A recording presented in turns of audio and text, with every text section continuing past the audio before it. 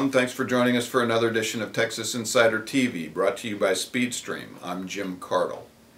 Whether in Texas, somewhere else across America, or frankly anywhere on the globe, it's hard not to be confronted with issues confronting the Middle East of war, terrorism, and the like.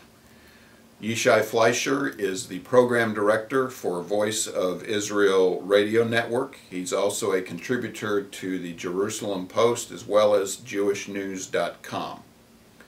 Is the Middle East conflict a subject that can be fit into a nutshell and can ever be solved?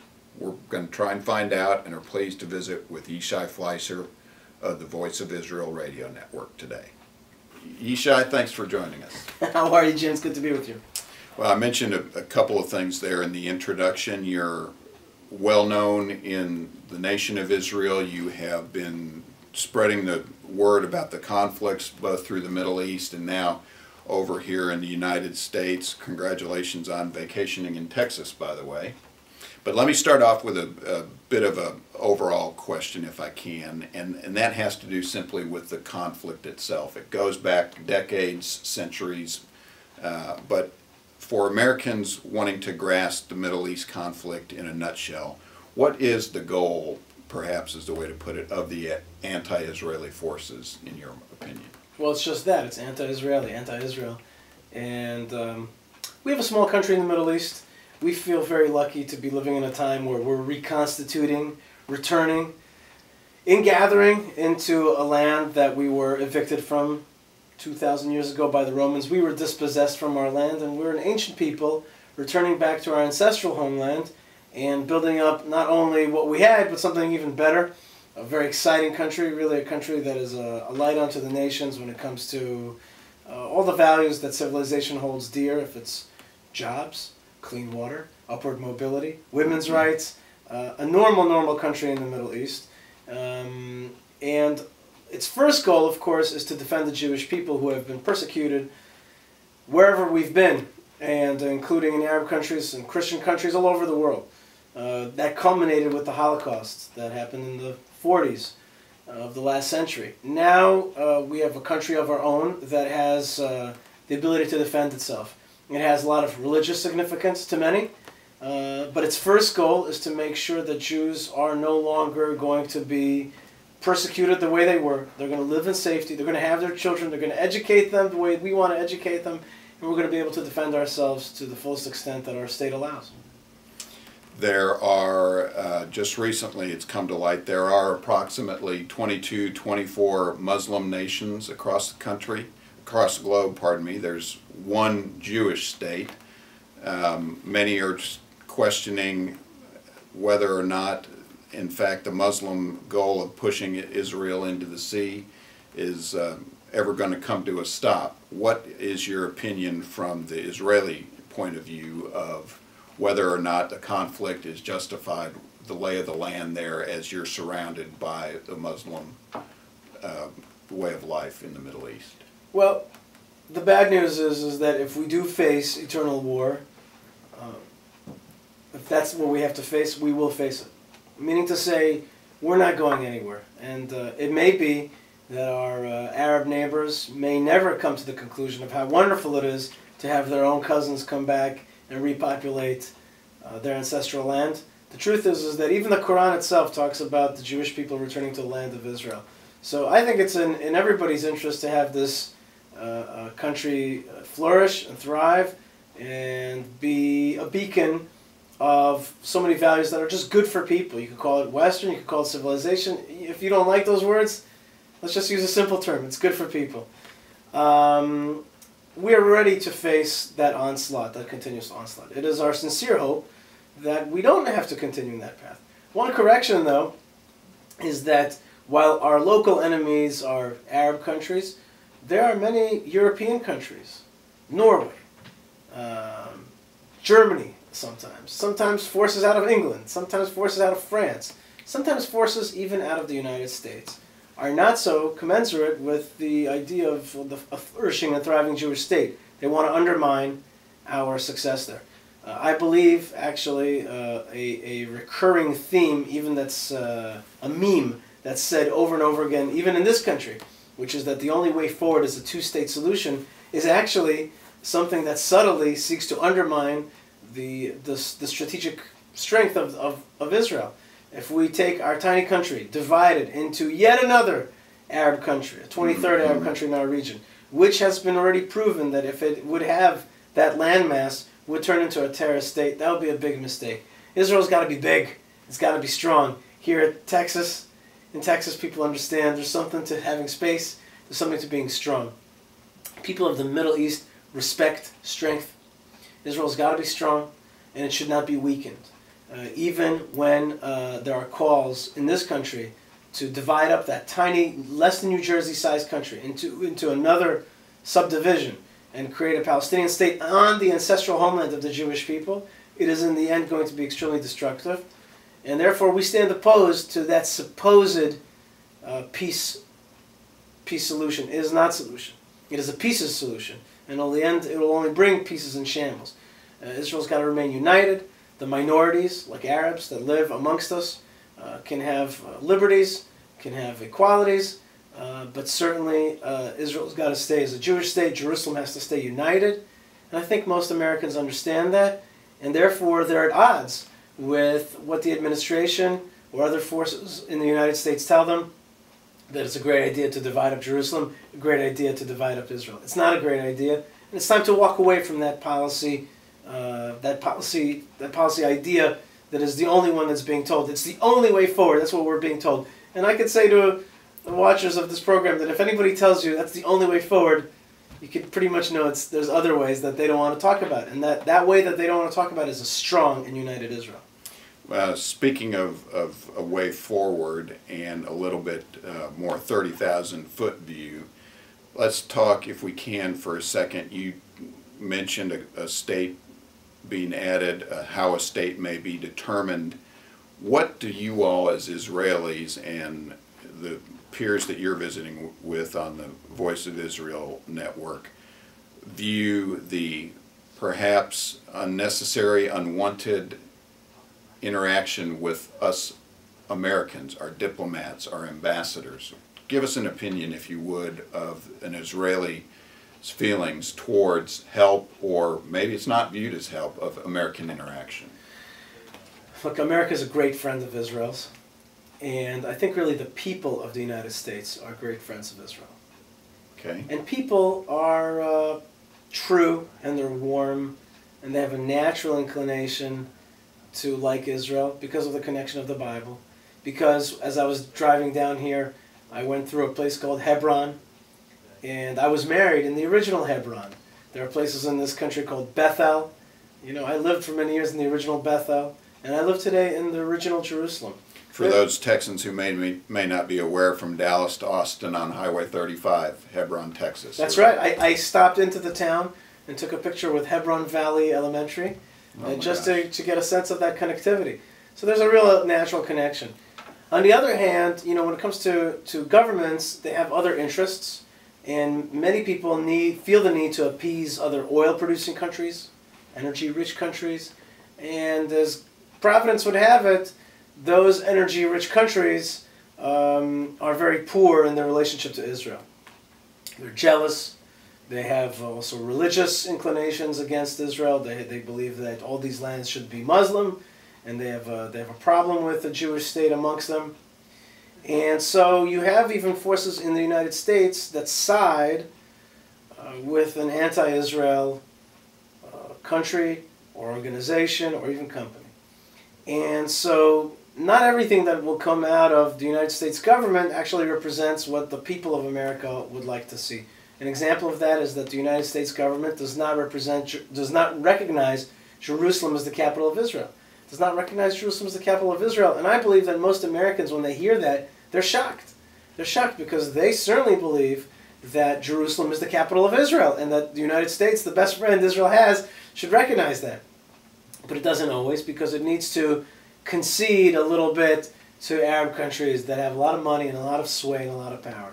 You mentioned before sitting down your son's birth certificate has as a city Jerusalem, as a state blank. That's right. Interesting example. I don't think many folks will understand. His U.S. passport, he is stateless in terms of his birth. He's a citizen of Israel, a citizen of the United States, but he was born in Jerusalem. It's a place without a country. Why? Because the State Department does not want to recognize Jerusalem as the capital of Israel.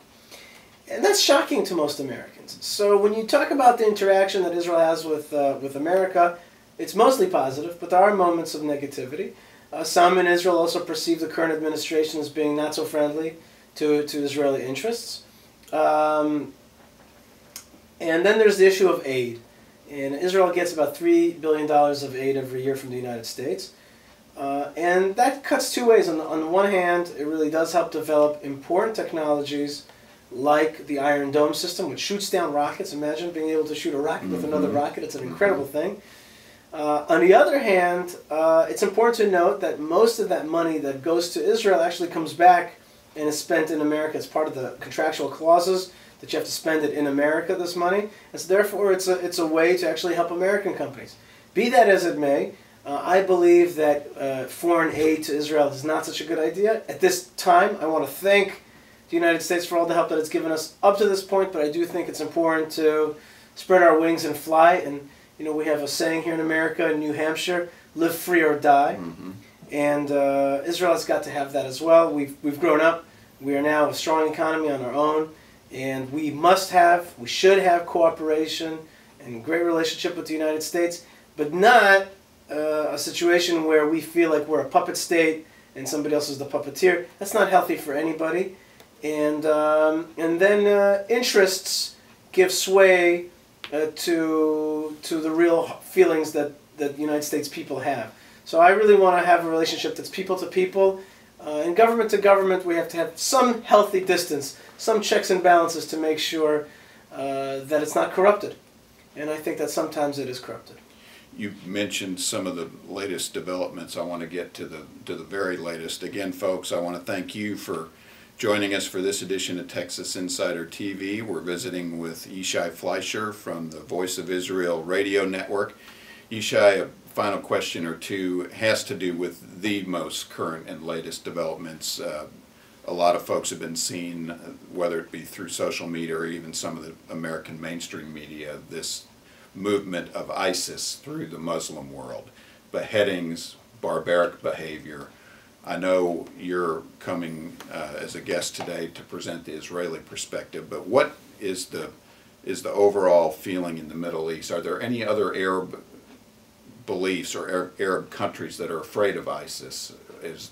Israel got an official position. It seems like such a huge development, eye-opening development. Talk about that, if you would, for a minute. I think the only thing that's different about ISIS than all the other jihadist groups is their level of carnage and ferocity, and their media savvy. They want to make sure that you see images of beheadings. The truth is that beheadings and that kind of business has been around for a long time. Jihadist fighters in Syria have been doing the same thing. But these guys, ISIS, or now just the Islamic State, they are savvy. They have also done very smart things in terms of, you may not think of it that way, but they're also quite business minded. They have captured dams, they have captured hydroelectric dams, they have captured banks, and they're selling electricity back to host countries. They've captured a lot of American-made military equipment as well. And that gives them more and more power. So they're a new group born out of the Syrian revolution. But they're not really very different than what's happening all over the Muslim world today. In terms of Israel, look, we send a message to all the jihad, which is that we're going to stand firm and that you will not be able to depose us or move us. We are in our ancestral soil. We have the strongest army in the Middle East. We're proud of that. I can only wish it to become stronger. With regarding to how Christians, for example, are being treated by ISIS, it's not very different than how Egyptians have been treating the Copts, the Christian Copts, or how the Lebanese Shiite groups have been treating the French and the Maronite French Christian community that's there. Okay. And all over the Middle East, Christians have been persecuted for a long time. Americans have to think long and hard if do they want to get involved in this or not. We, of course, will strike at ISIS if they dare strike at us. But the Arab world is going through changes. They're asking themselves questions. Certainly, in places like Egypt, there was an Islamic revolution and then a counter-Islamic revolution. Okay. Basically, General al-Sisi is there to say we can still be Arab and Muslim, but we have to have a civilized society. And he pushed back on the Muslim Brotherhood, back on people like Hamas, back away from people like ISIS. And there's definitely a palpable fear amongst Arab countries that they're going to be more jihadized than they are today. The question is, should we really get involved? You know, it is an internal Arab question and Muslim question. And I only hope that the outrageous behavior of ISIS will, and I'm cynical about it, but I do hope that it will spawn a new consciousness in the Arab world that says enough. Enough of this. It's time to go towards building and not towards destroying. Speaking of some finality, one final question. As I was preparing, you and I were visiting prior to sitting down here, the old 1967 or so proclamation out of the Muslim world regarding Israel of no negotiation, no recognition, no peace. Is that something that Americans should still remember today, or do we have the future of no peace as you see it? It's important to know that Israel will continue to survive whether we have peace or don't have peace. And we want solutions, but it's not a state of emergency. If there isn't a solution, we keep going. And that's a very important concept, not to kind of rush it, not to kind of make a shotgun marriage here. If it's not working out, it's not working out. We have to continue to be strong. In the Arab world today, there is secret relationships with Israel, business relationships with the Emirates, and there is definitely some level of cooperation. The problem in the Arab world is that they can't say it out loud. It's a very judgmental society, which if anybody is perceived to be friendly to Israel, he's castigated. Or worse. Or worse. And that's why we have such excellent relations with people who understand our value. Today also Israel is making new relationships with people like China and India. Cultures that recognize that we too, the Jewish people, are an ancient culture that they respect. There are new superpowers on the horizon, new economic superpowers certainly. And we're making relationships with them. The threat of being boycotted is something we undermine by creating technology that goes all over the world. By having a book, a bestseller called the Bible that reaches the whole world. By being a very friendly country and a civilized country that wants to give Arab rights, people rights, and basically be a bastion of civilization in the Middle East. We're doing our best. And the forces that want to destroy us, they simply will run up against an iron wall. And the forces that want to shake hands and move forward, they will find a ready partner. Well, speaking of civilized and ready partners, we're going to leave it there and let you get out the door, continuing to meet with Texas elected officials and some of your supporters here in Texas. Folks, Yishai Fleisher, Program Director for Voice of Israel. Yishai, we appreciate you coming by. Thank you, Jim.